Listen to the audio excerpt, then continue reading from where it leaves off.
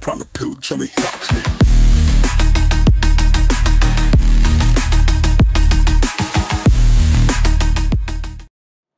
Hi everyone, Brybone here, back with another episode of the weekly Purple Team. And this week, we're taking a look at the most recent WSUS vulnerability, CVE-2025-59287. If you haven't heard about this, you need to be patching your WSUS servers now. I know the majority of my customers have this in their environment somewhere. You need to patch this. It's very dangerous. It basically allows the attacker to run any remote code that they choose. EDR has been kind of back and forth here on detection on this one. As of this recording, I've been able to get it by EDR multiple times in multiple different test scenarios. So yes, you need to patch this. This is an out-of-band patch, and you need to make sure that your WSUSs are covered. Now, as far as our episode of Weekly Purple Team, we're going to show the red. We're going to show the attack on the WSUS server. And then we're going to show the detection. Now, some of the detection that I've found has been a bit iffy, right?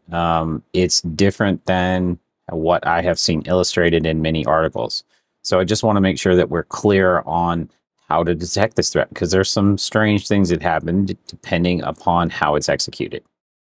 All right, for the red, we're going to start with our Kali box. And we have a Netcat listener here on port 443. It's just waiting for a shell to come back. Now we're going to be doing this the easy button way. We're going to be using a script here from TechXX. It's just a PowerShell script. It does the exploitation. It does the WSUS serial payload. It's just easier to show rather than me doing all this manually and this being a 15-20 minute video just on the red team side. Pretty simple overall to get this exploit to work.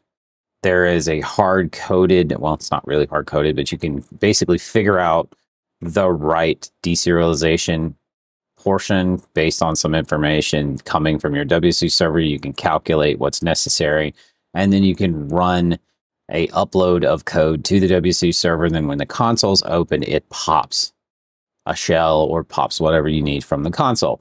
If you're interested in those technical details, check out Hawktrace's blog here. This was the original write-up that I saw when I was looking for this stuff. And it's pretty detailed on the deserialization vulnerability and how that works. But we're going to use the easy button just because it's easy to demonstrate. Okay. From there, we have our Win 2025 WSUS right here. This is a not fully patched, or else it would be, completely blocked attack, but it does have all the other Windows patches. It's Server 2025. It's the most up-to-date version of WSUS. And then we're going to be exploiting this from our Windows 11 host here.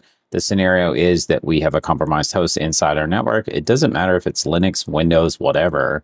There are exploits for all platforms. We're just going to do the PowerShell method because it's easy to demonstrate.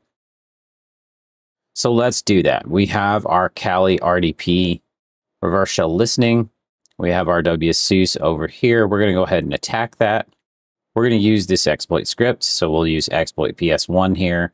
Now, if you want to use this on your own, you simply just edit the variables here. You can see I've changed the L host, the L port, and the target.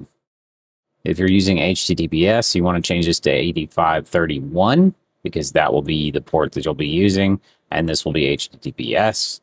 You should be running HTTPS for your WSUS servers. So you might have to change this. And this is the reverse shell. It's just a simple PowerShell reverse shell that this one inserts. It's easy to demonstrate. There are definitely versions of this exploit out there where you can put any code you want in there. So don't think that what I'm showing here is the entirety. It is just that, yes, you can remote code execute any code that you want, right? Okay. So we're going to run this exploit. We'll go exploit PS1 here.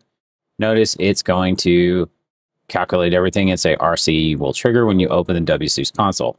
This is important because this one has some telltale visual signs that you don't usually see when you open a WSUS console. I'm going to jump back over here to our WSUS server and then notice the console here. When I refresh, it's going to do some strange things. So I have hit refresh. I may have to close and there it goes. and it popped the command line twice and disappeared. And then it gives me error unexpected reset server node. That was the creation of the shell. So if I come back over here, notice now I have a shell. We'll see who we are. And then what am I on? I'm on that server, Win2025 WSUS, and I am Lucas Bishop. So I am an escalated level. Typically to launch the MMC console, you are at an escalated level. You're past the UAC. So this shell is pretty high level, right? You could do some things with this, or, you could have it execute code, install something like a remote management suite, basically anything you want. All right. So we have our exploit done. Notice we have reset server node here. This is the telltale visual sign that you will see. But from here, that's the exploit, right? You have control of the WSUS server. You have basically escalated your privileges. That's the red. Now the blue. Now this is where things get interesting. A lot of the articles that I've seen have showed W3WP looking for cmd.exe, launching cmd.exe, and then launching something from there. In my experience, I haven't seen that. So if I take W3WP, we'll just look for 4688 or 1 running a process name of W3WP. We'll start with that. And what we're going to see, the only record we're going to see is this one, at least from this exploit. And I've tested multiple ones so far, but notice what we're seeing is W3WP executable using WSUS pool and web engine for DLL to then create a named pipe. All of the detection that I saw was W3WP launching cmd.exe or PowerShell. That's not the case. I'm not seeing that. So even if I put stars around this, we'll just do W3WP at all, not just the process name. So W3WP. And we're just getting that one record, right? So this is what the exploit is doing. It's creating something with WSUS pool, right? So W3WP.exe and it launches WSUS pool. Now, if you look for WSUS pool, you will then find that eventually launches cmd.exe and eventually launches whatever your payload is. But I find the better artifact to be wsusservice.exe, right? Notice our parent process here is service host. This is the service launching. Then it runs W3WP, puts in that name pipe, and then the better artifact is process parent name WSUS service launching CMD or PowerShell. And notice here, we have two different variants of the detection. So the first one here, this is the one we just ran with the PowerShell reverse shell. This is simply it popping calc. Okay? So basically, this is the better detection of the ones that you want. This is the one that I would be looking for, that I would be creating triggers on. W3WP, maybe. If you want to create a rule that's a catch-all, sure. But I think this is the more accurate detection as far as I've seen from my experimentation with this exploit. All right, so let's take a look at this.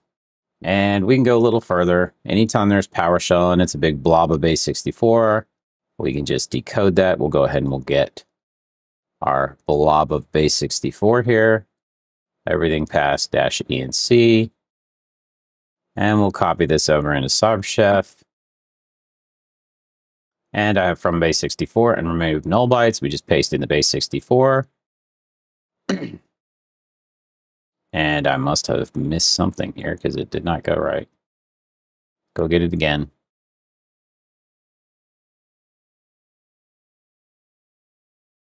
Okay, all of our base 64. I'm missing the J, I think. Make sure I have it all. Copy that in. Back into here. Yes, I'm missing the J. Make sure I've got it right. There we go. And now we get something that makes a lot more sense. So notice we now have a system NetSockets TCP client connection back. So there's our host and there's our port. So it's just creating a PowerShell reverse shell. This could be anything though, right? This could be, hey, I installed a Terra. I installed a product of some kind that gave me remote access to the system.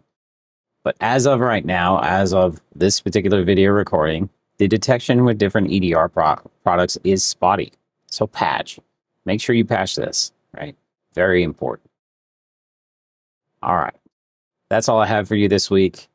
Thanks again for watching. Please like and subscribe and hack the planet to defend better.